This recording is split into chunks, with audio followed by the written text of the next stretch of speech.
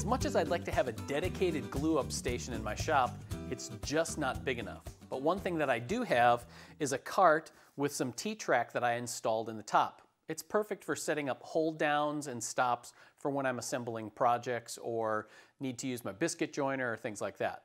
But there's another use that you can get out of those T-track, and that's to create a glue-up station making some cradles. Now, if you use pipe clamps, you can follow along with what I'm working with here. Each of the cradles consists of a 1/4-inch hardboard base, and on top is glued 2 pieces of MDF. Now, the top of the cradle is cut out to match the curvature of the pipe clamp. But if you're using bar clamps, you can see just how you can adapt that. Then the cradle attaches to the T-track with a knob and a bolt that slides right into place.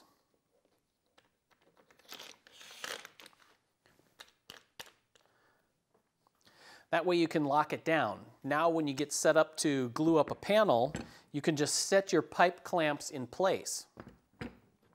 The nice thing is that the pipe clamps aren't going to wobble about.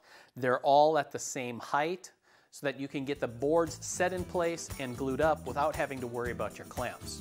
So if you're looking for an easy way to create a glue-up station in your shop, you might want to give these cradles a try.